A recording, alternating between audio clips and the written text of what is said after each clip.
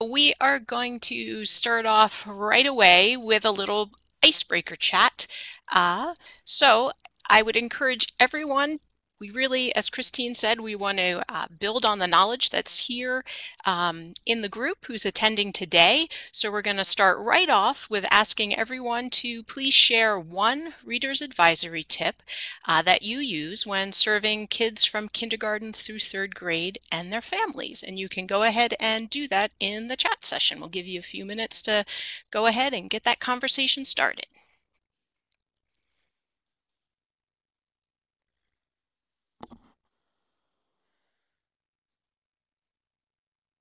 And it looks like many of you are typing, so hopefully we'll be seeing some things here soon.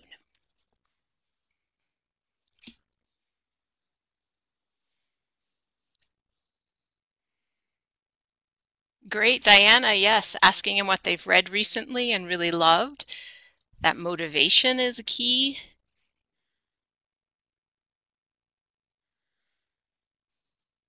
Yes, thanks, Joyce. Oftentimes with kids, giving them a little more time to express themselves. Using your resources, bookmarks, and novelists will, yeah. Talking directly to the child, absolutely. Always a great one. Choice, Karen, yes. Favorites, Kate and Jennifer, right? Centering the child there. Music too, definitely, definitely.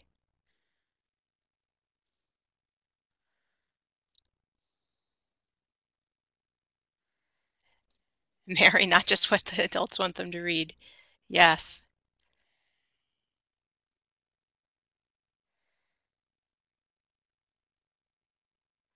Yes, Alex, we are going to be talking about levels too, but important point.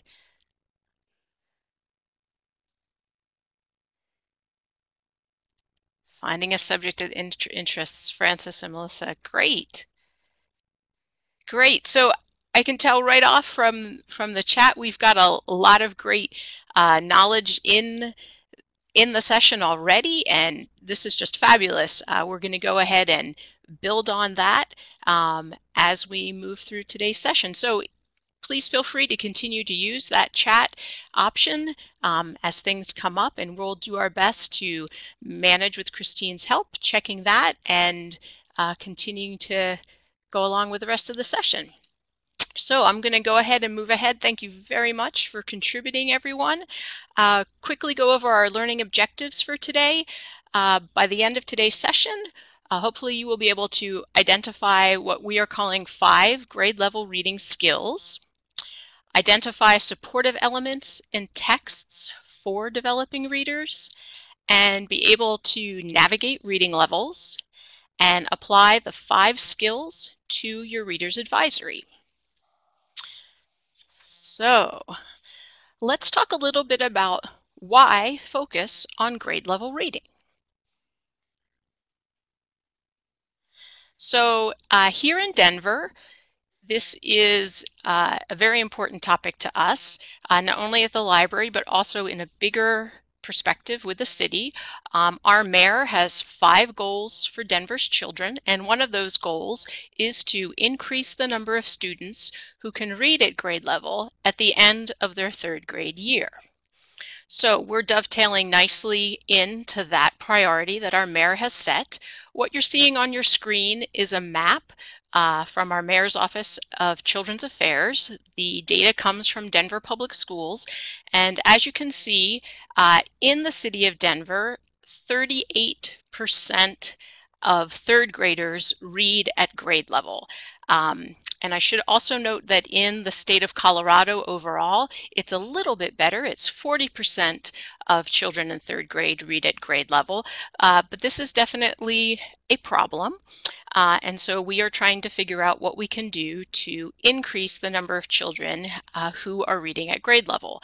The Office of Children's Affairs finds it's very important because The ability to read at grade level by the end of third grade really is an important marker for future academic success. And we also see this at the Denver Public Library as really an extension of our early literacy and Every Child Ready to Read work that we've been doing with children from birth through preschool. We see this as the next step. We have been helping kids and families get ready to read, and now we want to be able to support them intentionally on that reading journey as they actually start to learn to read. And we want to ensure that our staff is confident serving those kindergarten through third graders just as much as they've become confident in serving the younger kids. So what we've been doing here at the Denver Public Library, some first steps. We were very fortunate at the beginning of 2018 to be able to hire a limited term librarian. In our world, that means it is not a permanent position. We had them for 2 years. That will run out at the end of 2019, but fingers crossed that will become a permanent position.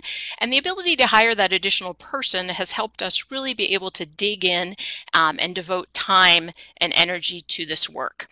So with that additional staff member here at the Children's Library, which is the area I supervise, we created an internal work team of 4 librarians to get started on this project. We did a whole bunch of research, and we really made an intentional effort to reconnect with the Denver Public Schools as part of this process as well. So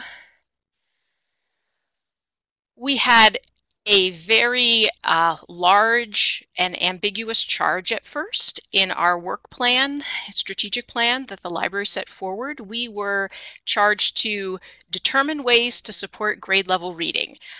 This is a huge idea. It was a little daunting. It was kind of difficult to wrap our heads around the task. What would the role of the library be? What would the role of the children's library in particular be? How do we communicate with all of our branches? How could we make a really big impact? We got going on that research, and we came up with our mission statement that you can see here and a work plan. The work plan is a lot more detailed, but it really gets distilled down into this mission statement, which is to support and empower library staff, families, and educators to connect children in kindergarten through third grade with diverse books they enjoy and that inspire curiosity to foster lifelong readers. So we are going to also be talking here about our 5 grade level reading skills. And if you've never heard of these, please don't panic. It's just a title that we gave to a set of skills that all developing readers need. And it was just our way to really kind of wrap our heads around. We were learning a lot, and we're doing a lot of that research, and then trying to figure out how to distill that and make it something that could be taken by anybody at the library to help them serve this customer base. So without any further ado, I'm going to turn things over to my colleague Liesel, who is going to fill you in. Hello, everyone. Thank you, Anne. That was a great introduction. And yeah, I'm going to talk about those 5 grade level reading skills that Anne introduced. As Anne said, these are skills that are part of the process of learning to read. There are other skills that are needed. There's lots of other stuff going on, but these are some skills that you can kind of hone in on when you're doing your work to help you know what that process is. We know that the learning at school is only a small part of the learning environment that kids are exposed to. So we were looking at how library staff can support caregivers who want to help their children build these grade level reading skills, who build their reading skills. How can we support students who are struggling? And also important, how can we better support educators when they are looking for resources to better help their students? So these skills are similar to the Every Child Ready to Read practices, which you might be familiar with in your work with younger kids, in your work with preschoolers and younger. These skills provide a foundation for our readers advisory, for our programming, for our outreach, and they focus on 5 specific aspects of learning to read. These are background knowledge, decoding, reading motivation, fluency, and comprehension. Each of these elements is part of the process that contributes to skilled reading. These are ways that we can contribute or can collaborate with students as they build their strength. And so I'll go through and I'll talk about each of these skills, and then we'll talk about how you can incorporate these skills into your reader's advisory. All right, so this first one is background knowledge. Background knowledge refers to what kids already know before they begin reading a text. From birth, children are building their background knowledge. They're learning vocabulary, they're gaining an understanding of new concepts and experiences, and that background knowledge will play a huge role in learning to read. And even after you learn to read, background knowledge continues to play a role in skilled reading all throughout our lives. Even skilled readers benefit from the background knowledge they have. A 1988 experiment, which has been widely repeated, asked readers to read a text about baseball. Poor readers who were familiar with the sport understood more from the text even than skilled readers if the skilled readers weren't familiar with the rules of baseball. Understanding the context for what we're reading, knowing the vocabulary, feeling comfortable with the concepts discussed, all of that goes into helping skilled readers and developing readers alike. And especially when kids are just starting out as readers, it's important that they have some understanding of the words and concepts that they are reading. There's an old saying that you might have heard that kids up through 3rd grade are learning to read, and kids older than 3rd grade are reading to learn. But that's not exactly true. Kids are always reading to learn. Skilled readers are better able to get more complex information out of the books they read, but even developing readers are learning from their reading. Think about the ways that we introduce new subjects and vocabulary words in story time. Even at a very young age, we're using those books to introduce background knowledge. And think about how a 6-year-old might ask you where the dinosaur books are and want to learn everything they can about dinosaurs. Or have you ever met a kid who can name every type of construction vehicle because they read about it? The fact that we're building background knowledge and learning from books early on is important because it means that we can promote background knowledge by exposing kids to books about all types of topics. So even at a very young age, we're building that background knowledge when we give kids books about different subjects and different ideas. The vocabulary that kids develop when they listen to us read out loud, and the facts that they learn when they delve into the nonfiction section, all of that will help developing readers find their footing. There are lots of ways to develop background knowledge through books in kindergarten through 3rd grade, and we'll go through some of that, and we'll go through some ways you can find those books as we go through this presentation. All right, skill number 1, background knowledge. Skill number 2, decoding. When we learn to read, we're learning to connect the way a word looks on the page with how it sounds and with what it means. Decoding is what happens when we use our knowledge of letter-sound relationships to pronounce words that are written down. The relationship between the way letters look and the way they sound is called phonics. So understanding phonics helps us decode words. When learners sound out words when they go b, a, t to sound out bat, they're decoding words. That's what they're doing. The English language has 26 letters that make 42 to 46 sounds when they're pronounced. And in order to read an unknown word, a child needs to be able to look at the letter and know what sound it's supposed to make, be able to connect it with that sound. Most kids need systematic, explicit phonics instruction to learn to read, and that's the kind of learning that usually happens in schools. In libraries, what we're doing is providing a support role. I often find myself directing parents and caregivers to our beginning or easy reader section to find books that their child can use to help practice decoding, to help support what they're learning in school. Kids who are learning to connect the way a letter looks with the way a letter sounds benefit from books with like the very simplest words. Think of words that are made up of a consonant and then a vowel and then a consonant, like bat or cat or mat. It's got a consonant k, it's got a vowel a, and it's got another consonant t.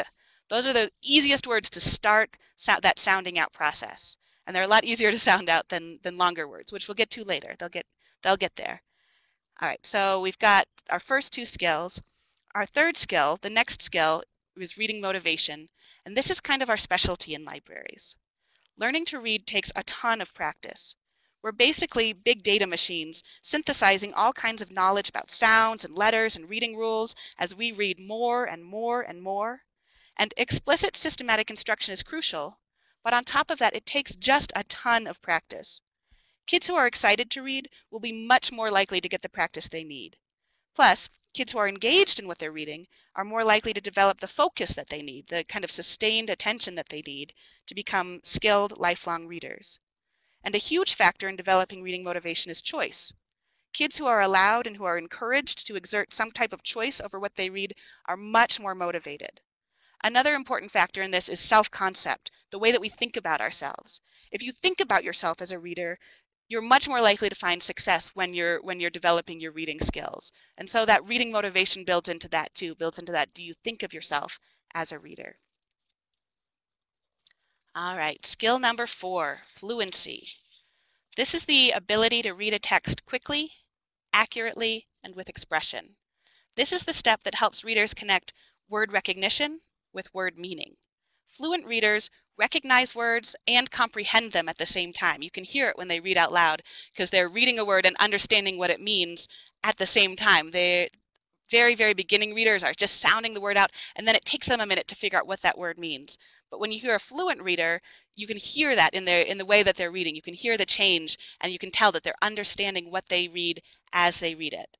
Fluency practice happens when kids find books at the right level and then practice reading those books. So our library here in Denver, we don't provide reading instruction, but we do help connect kids and educators with books at the right level so that they can practice their fluency, so that they can develop this fluency skill. Word recognition is an important part of fluency, but fluency really develops when you read the whole text together. It's that understanding the meaning as you go along. And fluency also depends on background knowledge, and it depends on vocabulary. And then fluency also is helped along by executive function, that ability to filter out information and to develop your focus, because we have to be able to infer, organize, and pay attention all at the same time, while you're decoding and while you're trying to figure out what is next and what sound the letters make, and all of that stuff is going on at the same time. So fluency is a pretty good thing, and it takes practice. You'll see readers develop fluency as they go along, but it takes a while for that last one to develop. All right. Our next skill, skill number 5, this is comprehension. And comprehension is this beautiful thing. It's the reason for reading. All of the skills we just talked about, background knowledge, decoding, reading motivation, and fluency, all add up to comprehension. Kids who are learning to read are using a variety of comprehension techniques as they go along that will help them figure out the meaning of a text. This can also be helped out by considerate texts, by books that kind of have features that will help a reader figure out what they're doing. You might look for a clear sequence of topics. You might look for the use of cohesive words that tie the text together, like first, second, however, although, those things, those text markers that help you figure out what's going on and what you're reading. And then another thing that helps is introducing new vocabulary carefully and repeating words so that kids can become familiar with them. That's also a way to help support those developing readers. So when you introduce a new word in the text, explain what it means, and then repeat it a few times so that a kid can really get to know what that word is. Often you'll see early and developing readers gravitate towards book series that have consistent characters and setting from book to book. Those kids are beginning to read for meaning. They're beginning to become absorbed by what they by what they read. So think about the kids who read all of the Magic Treehouse books in a row, or the kids who love Elephant and Piggy. Those kids get to know those characters, and they're starting to read for meaning. All right, so those are the 5 skills that we came up with.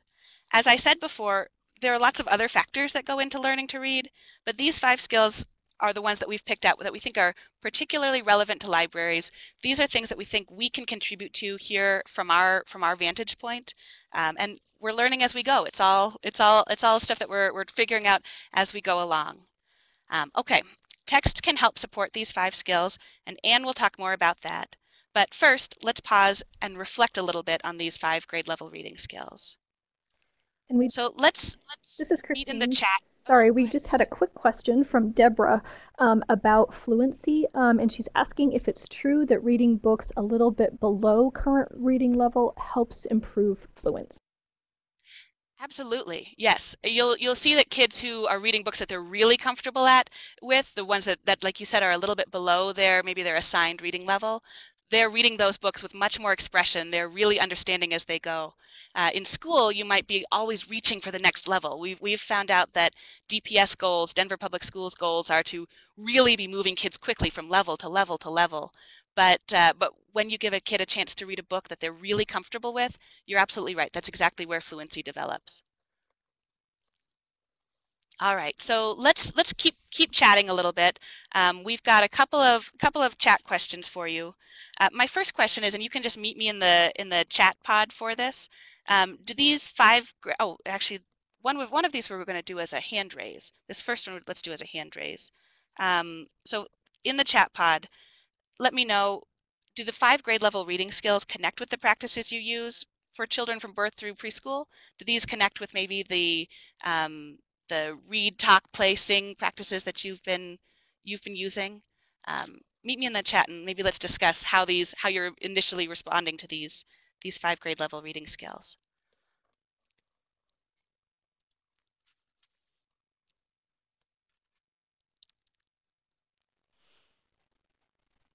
All right, looks like we've got some folks typing down there. It looks like as we said, resonating with some of the other people, kind of raising their hands, saying that it looks like it's resonating. So. Oh yeah, see, I'm learning as I go about the hand raising. Thanks, Christine.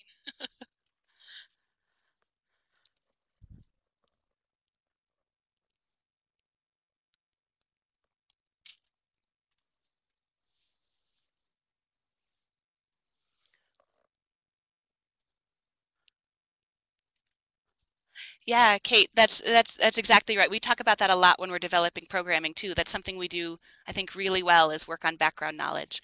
When we introduce kids, maybe you bring animals to the library, or maybe you introduce a new craft or a new art project. I think that helps with background knowledge a lot. Maybe you have like a firefighter story time. Kids get to know about firefighters.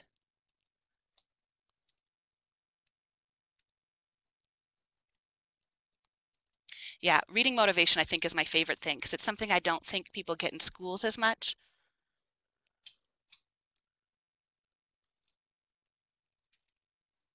Yes, and a lot of you talked when Anne first asked about readers advisory questions and readers advisory tips, asking kids what they're interested in. So that a lot of times means going to the nonfiction section. And so just like you said, Will, that idea of background knowledge connecting with interest, I think that's exactly right.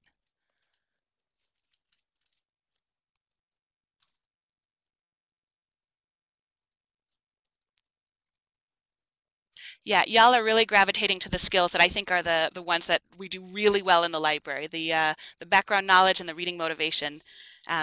Knowing about decoding and knowing about fluency and kind of working on those I think really helps. But yeah, I see a lot of people talking about background knowledge and about reading motivation because it's our bread and butter. It's what we do every day.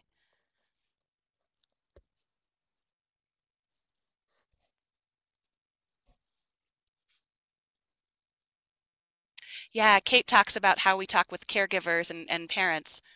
Uh-huh. Letting parents know and caregivers know that it's important that these are skills that are developed by reading things maybe at, above, and below your reading level, so that kids have a lot of options. I think that's right, Kate. I think that's a really difficult conversation, and we'll get into that a little bit, how to kind of handle those conversations.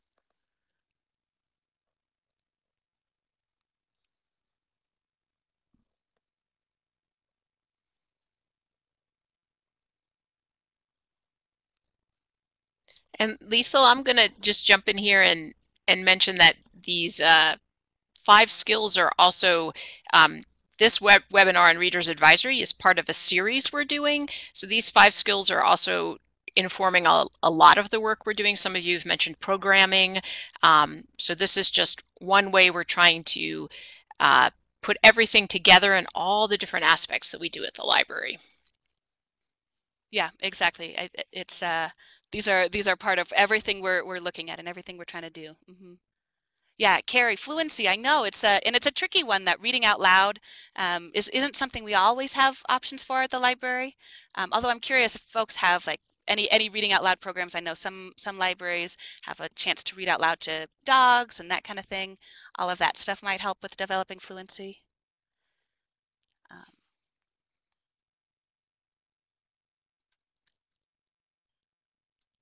All right, y'all. We've got some good stuff. Thank you for these responses to these 5 grade level reading skills. And like Anne said, if you come back for the other webinars in this series on supporting grade level reading, you'll see more mention of these. You'll see us talk about these in different ways. Yeah, Alex, so you do have, you are looking at fluency when you do those reading out loud with teen buddies and reading out loud with dogs. All right, y'all, we're going to move on. We're going to let Anne take over and talk about ways that supportive elements in books might help developing readers. Thank you. Keep chatting if things come up, and we'll keep chatting throughout this presentation. And Anne, I'll pass it over to you. Great. All right. Thanks, Liesl. Okay, so when we are trying to connect our customers with the right books, it's helpful to know exactly what those books look like and what we're looking for in the titles we're choosing. So books can definitely help readers move through these various stages of reading development. So the combination between the targeted direct instruction that kids are getting in school, supported by choice and a great selection of diverse books, truly can help kids along this reading journey. So the way a book is designed can really support the child as they're moving through. So we've got those earliest readers, the emergent readers who are really developing their pre-reading skills. This is a lot of what we might be more focusing on with Every Child Ready to Read and in Story Time for Younger Kids, getting comfortable with the book as an object, turning pages, starting to recognize letters, words, even some language patterns. This is when children are also learning the alphabetic principle that the letters printed on the page connect with sounds that you hear. Kids are then going to move through to being an early reader. They're going to start to use some strategies to predict words. This is when readers develop a habit of risk-taking, which is actually really important in this process as they predict words and are also at the same time trying to keep that meaning of the word in their mind. The phonics part, connecting the letters to sounds, is a crucial part in learning to read. And these early readers may also be looking at pictures to confirm their predictions. So the idea of having a text and an illustration is still super important. And they're still here sounding out words as the main strategy while they're practicing. Our next group of readers is kind of moving on to be what we call transitional readers, and they're going to start focusing on that comprehension. This is what Liesl mentioned earlier. They like those books in a series. Shared characters, setting, and plot are supportive to them as they're going through this stage. They're using a whole bunch of different strategies to compute those words, but they still may need help understanding more difficult text and are going to continue to really use some of those phonics and be decoding words. And ideally, we get to then fluent readers who read confidently. They have a consistent understanding of how the text works. They hold the meaning of the text in their memory for longer stretches of time.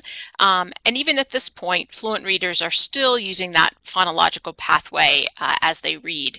I was teaching a class here for some Denver Public Library staff yesterday, and I kind of joked that, you know, even as an adult, sometimes I'm still decoding words. I have to sound out longer words. This is something that, you know, a skill that stays with us and can be useful throughout your life. So we are going to move along and look at what are some of those early books that support kids who are just starting to learn to read. So here at the Denver Public Library, we've kind of taken this set of books and put them into two categories. We're calling them early and transitional. If you would like to learn more about this, this is my plug for our collection development session of this series that will be on September 24th. But just know these are terms that we chose, and your library may use something different, and that's fine. This is just the way we, again, trying to wrap our head around the best way to come up with some tools to support our customers in this process. So in our world here at the Denver Public Library, early books can be found across a variety of places. They are in what we call our beginning reader section. They're also in picture books. They might be a graphic novel, nonfiction. We also include book packs in that. So they mostly have short words and sentences. Words tend to be 1 to 2 syllables, no more than 12 words a sentence. They can be found all over the library, like I mentioned, and we are going to look at some specific examples of what they include. So these early books really have a lot of strong word repetition and clear and simple punctuation. This is an example from Frog and Toad. You can see there's a lot of repetition in here. The sled hit a tree, the sled hit a rock, the sled dived into the snow. So the sled and the sled hit repeated multiple times. Simple punctuation, we've just got to worry about an exclamation point and a period. So we're going to go on to another example. This is from a picture book, Owl Sees Owl. This is if you want to talk about super short, this is the book for you. You'll also notice that the font is pretty large. The font sizes tend to be 14 points or larger. This is related to because when these earliest readers are in there, they are really working on those small muscle movements in their eyes to control their eyes as they move from left to right across a page. This can be really challenging for kids. Their muscles need to be trained, and it takes practice, just like learning any other motor skill. When kids are starting to read, they are training their eyes and their brain to work together. So having those short words and sentences and a large font can really help with those muscles. The sentences can be very short. They tend to be declarative sentences. They're easy to decode. And it can also, during this process, take time to sound out words in a sentence. And it can be really easy for new readers to forget at the beginning of a long sentence what happened by the time they've decoded all the way to the end. So that's why keeping things short and sweet is great. Some other parts that you will see in a good early book is a lot of white space.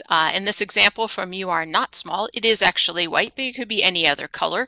It is just that that space that gives plenty of room, and it gives the reader's eyes a chance to rest. They can focus on the word, and it's not crammed or busy. Remember, just like when you're using any kind of new muscle and you're working it out and you haven't used it before, it can get tiring. And so having those places to rest can be really important. The other part that goes into this is what's called the leading, and that is the space between lines. This example we have is maybe actually not the perfect one for a leading example, but the space between lines should be equal to the size of the typeface. So it allows the reader to focus on the individual words, and it's not so crowded.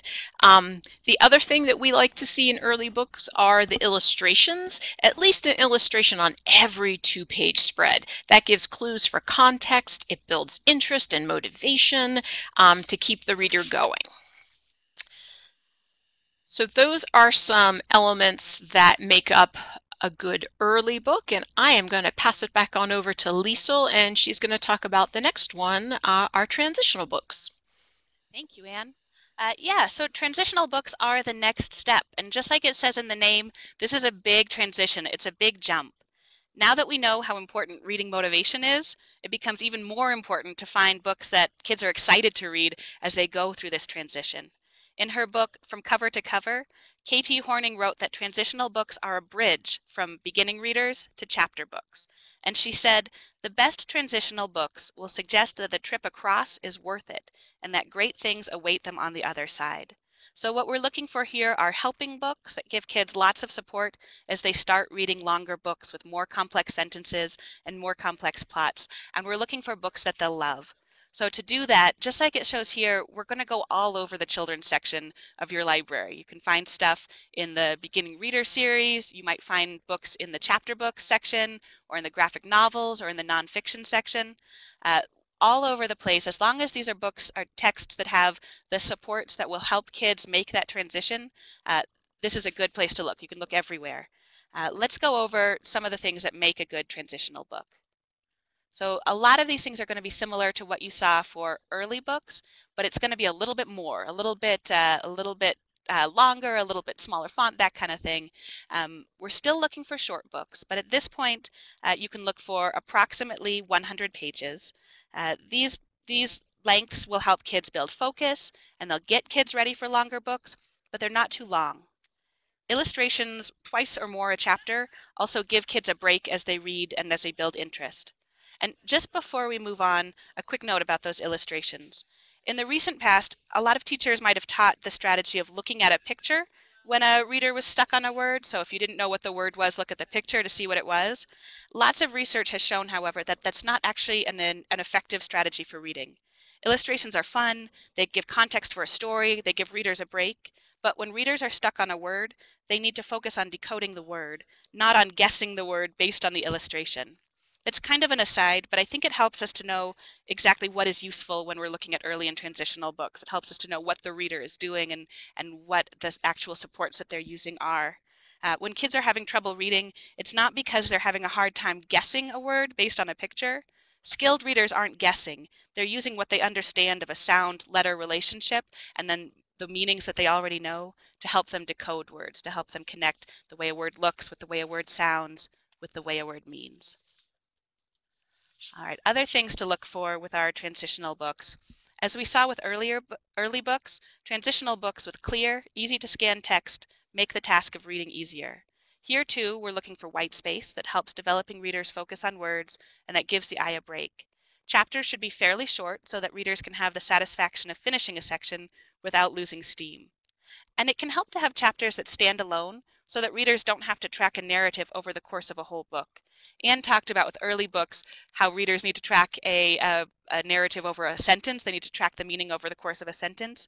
And transitional readers are ready for longer plots and more complex narratives, but it can help to have that kind of episodic structure in a transitional book, those books where problems will arise and resolve over the course of one chapter.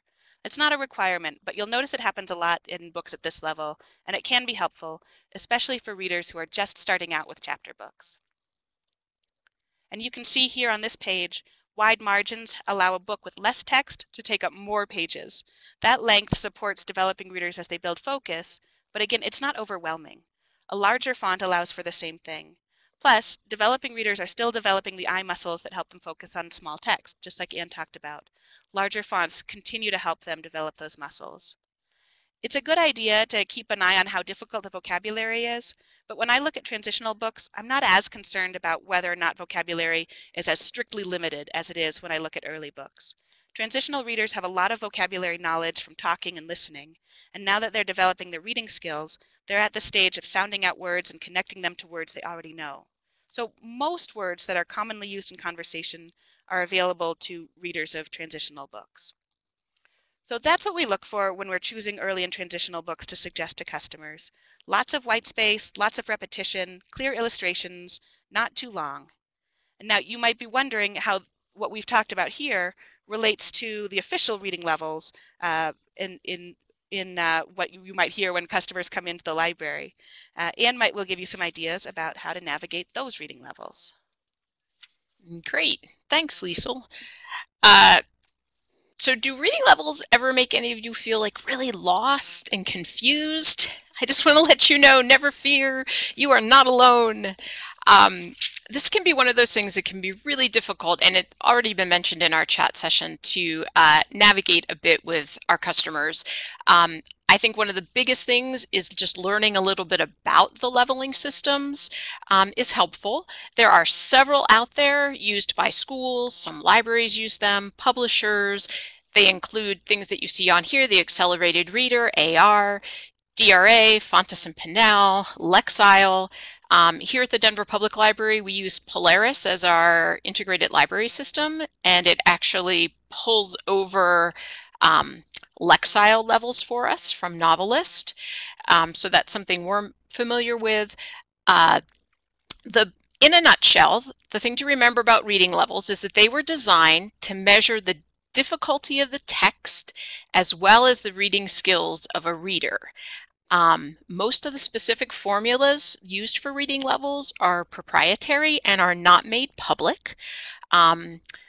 There's a really interesting part from Fontes and Pinnell that they claim that there's no single aspect or characteristic of a text that can be used to evaluate reading material. It's a really complex process and includes everything from the length of the book, the number of pages, the number of words, lines on a page, the layout, the things we've already talked about, font and the spacing goes into how something gets leveled, the structure and organization. Does it have a simple plot, easy to follow, that might be in an early book, or is it getting a little more complex? The illustrations, are they being a supportive element? Is it using high frequency words, regular spelling of things? How are the phrases and sentences used? There's just a lot that goes in to leveling. And we made a conscious choice here at the Denver Public Library not to use those early and transitional groupings so that we were not necessarily leveling. We wanted it to be there to be no stigma related to things, and we want you to be able to find these books everywhere in the library. It can make it a little more difficult, however, when a customer approaches or a child with this question or this statement, which is, my teacher says I need a level K book. I think this is something that we've probably all encountered over the years.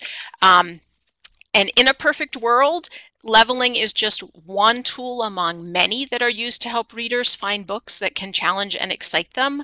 And we can serve sort of as, I like to see us as a bridge between what the parent and what may be happening at the school.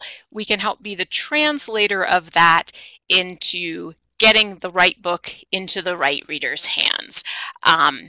And Liesel's going to talk a little bit more in detail about how to have that conversation. But when this question comes to us, you are remembering to look at all of those different things that go into a leveling conversation. So the sentence length, the word repetition, the theme, the subject matter, does this require background knowledge? And then also those intangible factors like interest and appeal always need to be a critical part of the conversation. A tool we quite often use here, this is from the Permabound folks. They have a text leveling correlation guide. So since we have Lexile levels coming over into our catalog, if someone comes up to me and says, I need a level K book, which is actually a guided reading level, I can use this chart to do a little quick translation to what does that mean in the Lexile level that I have, which is the tool that's in my catalog. And I'm going to use a bunch of things together. In my brain, I'm thinking about also motivation and choice and leveling. And this can be just a great tool to kind of use to guide you and take a little bit of the pressure off. I know back in the day, I used to really freeze when someone would mention a reading level. And this tool helped me not to get stuck in that kind of frozen place. So it's simply another tool you can have in your toolbox as you navigate these tricky conversations about leveling with customers. And now I'm going to turn it over to Liesel, who's going to talk a little bit more in detail about how to have that conversation. Wonderful. Thanks, Anne. So yeah, you're familiar now with the 5 skills of grade level reading. You can identify what makes a good early and transitional book, and you've got some understanding of reading levels. So with all of this information in your Reader's Advisory backpack, you are now ready for the question, where are your books for first graders? To answer this question, you could probably point in a direction and say, the chapter books are over there, the beginning readers are over there, and be done with it. That's an answer, but it doesn't really help the customer understand what they're looking for. Remember, many parents and caregivers haven't thought about books that are good for first graders since they were first graders. Once we've learned to read, we don't usually think about how we did it. It's an experience that adults might not even remember. So let's talk about some ways that we can help kids and grown-ups figure out how to find the books that will support them in their learning to read process. So when someone asks you oh, you know what? when someone asks you if you have books for first graders, start with a yes. Start with, yes, we have lots of great books for first graders. You can help find them in a few different places. And then start asking them questions. Turn it into an advisory interview. Maybe you'll ask, would you like some suggestions? Are you looking for a read aloud or a book for independent reading? What kind of book are you in the mood for? And what do you like to read about? I saw a lot of these suggestions in Anne's first question, the icebreaker question about what are your tips for reader's advisory. And I think that's exactly it. I think sometimes grown-ups come into the library and they think, okay, I know what I need. I'm just going to ask a question and be done with it. And we can try to help them as quickly as possible. But I think taking the time to have a little back and forth, to ask some questions, to figure out specifically what they need, I think that makes all the difference in the world. And remember the importance of choice in reading motivation. Choice, again, it's our best thing. It's what we do best at our libraries. Many schools are trying to combat reading gaps by limiting choice in their classrooms. It might not be intentional, but it's an unintended outcome of trying really hard to fix the problem in a measurable way. Often what you'll find is that, especially for struggling readers, school programs focus on guided reading. In those programs, what you'll sometimes see is that the books kids are given are precisely selected by reading level, with not a lot of other considerations taken into account. And although, like Anne said, reading level can be a really helpful data point when selecting books for kids, choice is so important too. So when we help kids find books at the library, we're in a perfect position to let kids know that their preferences and their interests matter. I saw some people talking too in the chat about how we can let grown-ups know that this matters too. And I think some of it is just the confidence of we know that the research backs this up, that kids learn to read better when they have some choice in the matter and when they're engaged by what they're reading. So I think that is a big part of it. It's just we know that this is research backed and it's helpful. We can't always convince every grown-up and we're not meant to. Grown-ups are allowed to, all customers are allowed to find what they're looking for and what they would like. But it helps us, I think, to know that this has a real foundation. Because when they're interested, kids can often utilize a variety of comprehension strategies to read above their assigned reading level. And even if they're not able to decipher the text, high interest can be a very motivating factor for a developing reader. So it can help them read those books about robots or Star Wars or ballet that may not be at their precise reading level. When we find books for adults, we often look for appeal factors like character, storyline, illustration style. So just remember to take those into account when you look for books for early and developing readers too. And for early and developing readers, as with all of our customers, our goal is to send kids home happy, satisfied, and with the resources they need. With kids, there are a few factors that make this a little more complicated.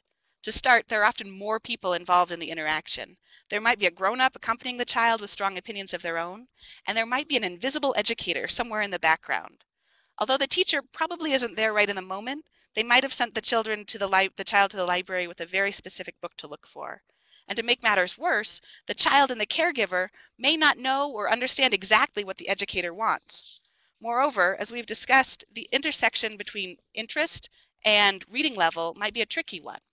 So what do we do? How do we solve that interaction between grown-up, educator, child, and us and our collection? My suggestion is to remind customers that the library is a place of yes. If there's not one perfect book, try 2 or 3. Maybe you can find a book that matches a child's reading level perfectly. But if that book doesn't match a child's interests quite as perfectly, find a book to fill the need for an interesting book. Then just send the child home with both books, the one at the right level and the one that's super interesting. Encourage the child to read books above their level with an adult's help, or encourage a caregiver to read the book out loud to their children or to their child. We can help our customers get the most out of the books that interest them by suggesting ways that they can support their reading.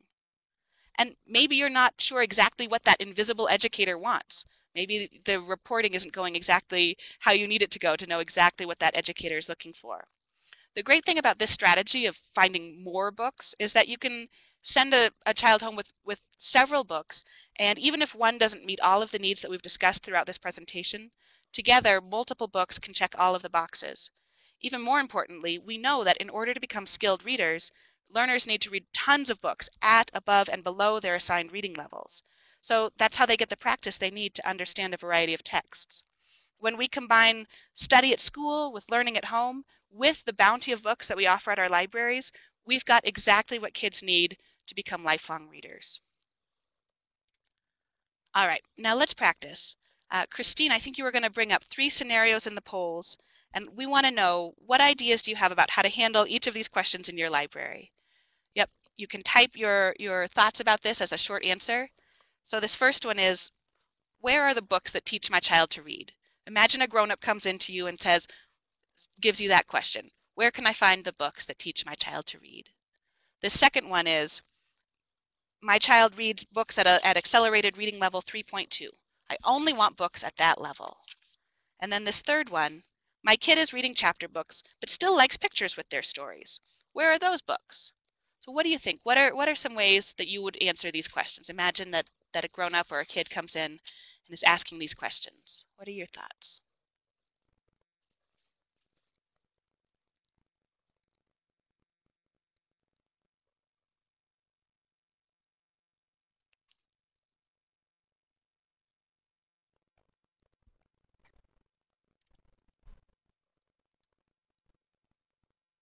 Let's see.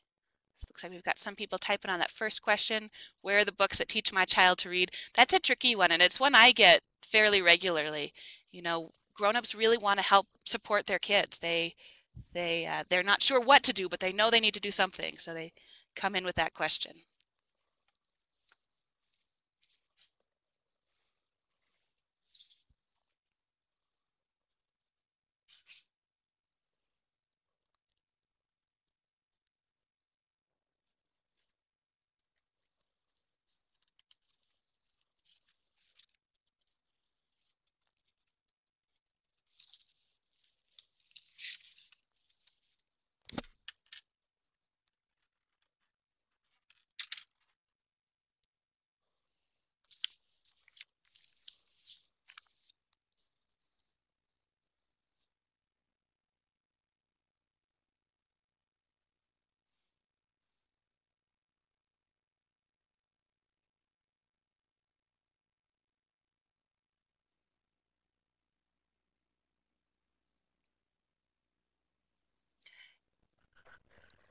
Yeah, Kate, exactly. So starting with the yes, starting with we've got a ton of books that will help. What does your child like to learn about? I think that's great. You know, I often have to remember there's not one book that will teach a child to read, right? It's about the interaction between grown-ups and kids and that process. It's not a single thing, it's a process.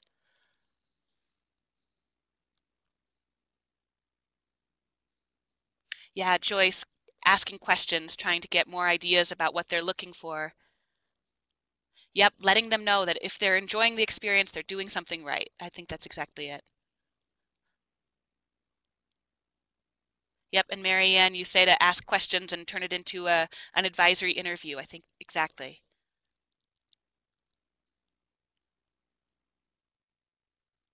And Jennifer, I think that's great. The idea of giving them an introduction of the beginning reader section, I think that's super important as we're pushing them off into a realm of the library that they might not know very much about.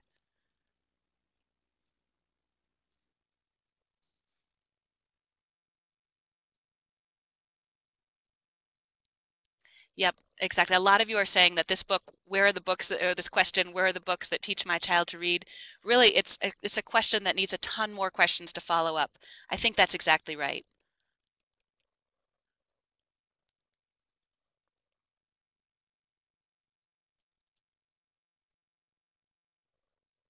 Yeah, lots of folks are saying that this just takes a ton of follow-up questions. All right, I'm going to go look at this. My child reads at an accelerated level, reader level 3.2. Carrie points out that Novelist, if your library has access to the database Novelist, that there's an AR search function.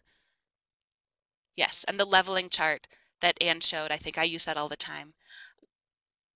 Oh, Kate has AR color stickers, but doesn't drill down to the decimals. Oh, interesting. Okay. Yeah, we don't have any leveling like that on our books here. Partly because our schools don't consistently use AR.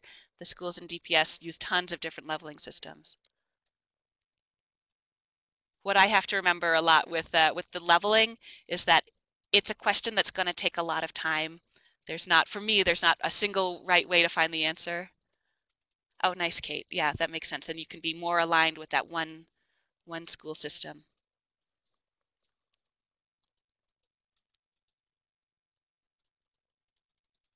And Alex says, starting with the yes, starting with sure, I can absolutely help you find those.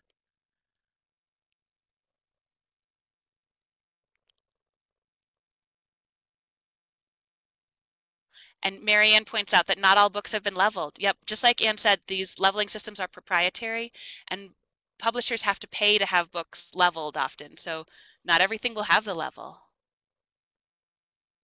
Yep, it's a guide only, exactly. All right, let's turn our attention to this last one. My kid is reading chapter books, but still likes pictures with their stories. Deborah says, I try to make suggestions of chapter books that I know of, yeah, that also have engaging pictures. Yeah, I think having a list in your head is a great place to start, just kind of familiarizing yourself with some of these options. And Anne plugged the collection development session of this supporting grade level reading training. We've got some ideas in there about how to do that.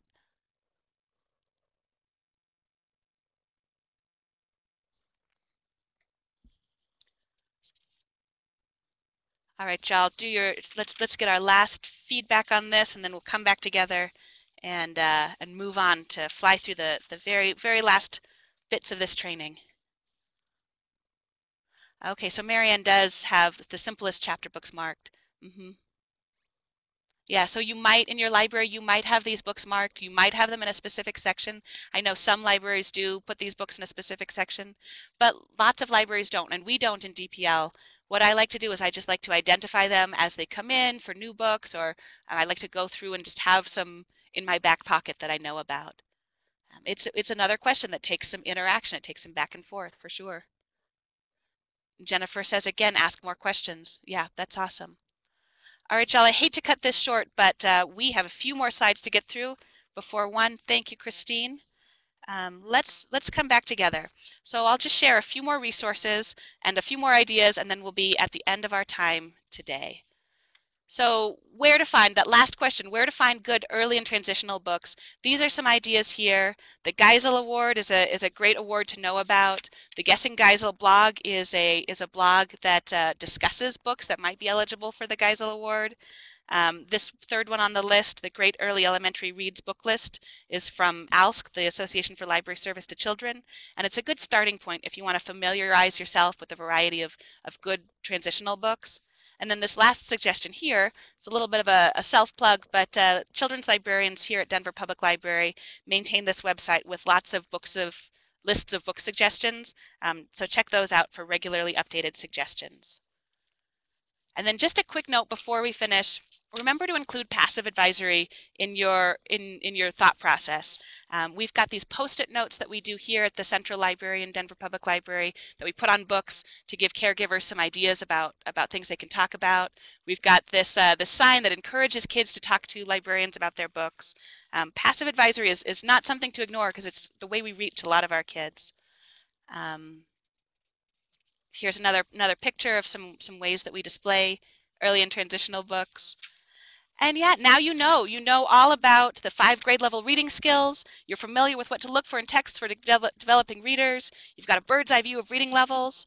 So hopefully you're feeling ready to go forth and share these ideas about early and transitional books and books for developing readers with your customers.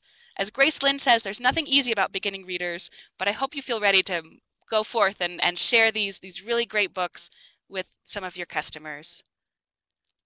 Thanks everyone for your time today. Don't forget to attend these other sessions with CSL in session. And last but certainly not least, here are some sources and further reading. Christine pointed out that these are available for download over on the left side of your screen. So if you want to know where we got these ideas or if you want to know more about some of these subjects, feel free to check these out. Thank you everyone for your attending. Thank you for your time and your engagement.